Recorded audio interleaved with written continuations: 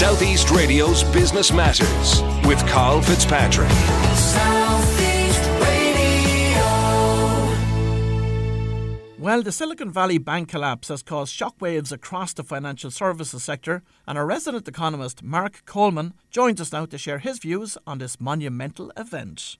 While the central banks of the world are right to restore what I'd call a normal level of interest rates, they should be doing it much more gradually rather than the hasty, rather extreme climb up a cliff that we've seen since July last year. And the result of them not taking that advice is that we saw SVB go bust in the last couple of weeks, prompting what we hope is one isolated example of intervention by the US Fed and the US government to save that bank.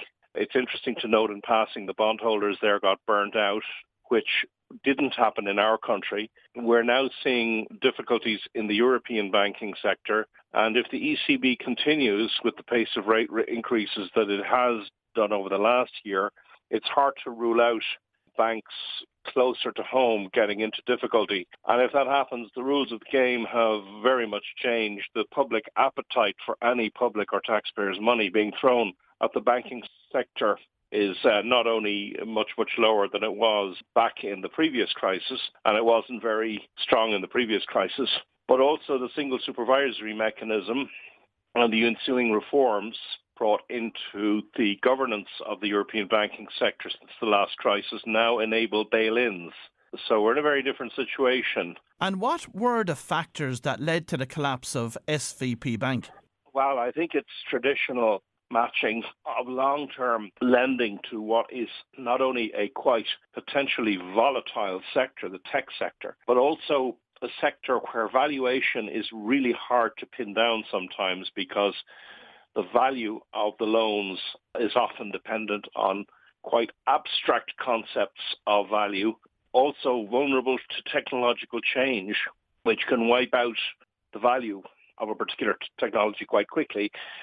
So when you're lending long-term to an industry like that, and you're funding that with short-term borrowings against the backdrop of rapidly rising interest rates, you're I'm not saying you're asking for trouble, but you're certainly running a big risk. You're doing something that, Finance 101.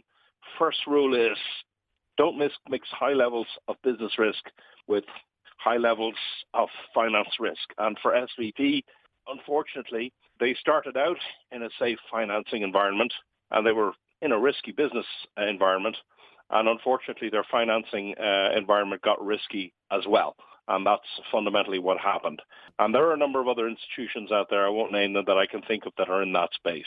But if the rates continue to go up at the level that they've been going at, you move to a situation of broader risk in the financial markets, broader banking risk, where it's not the high-tech, highly leveraged Silicon Valley firm that is in trouble. It's the mom-and-pop store.